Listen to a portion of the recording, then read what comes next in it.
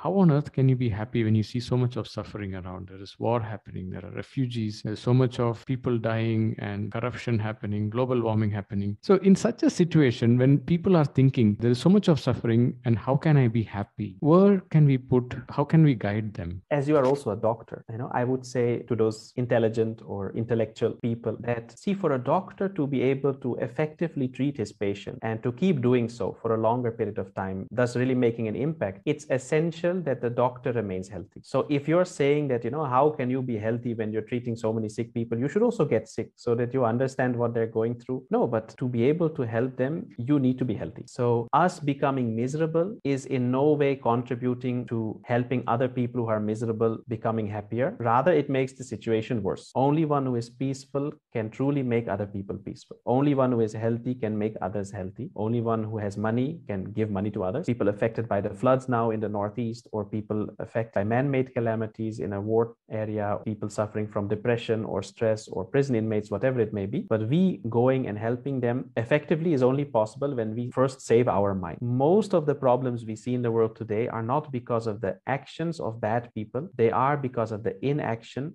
of good people. So that's what we need to do. We do our bit. I may not be able to help all the people who are starving, but even if I can help 5 people, for those 5 people, it's going to make the world of difference.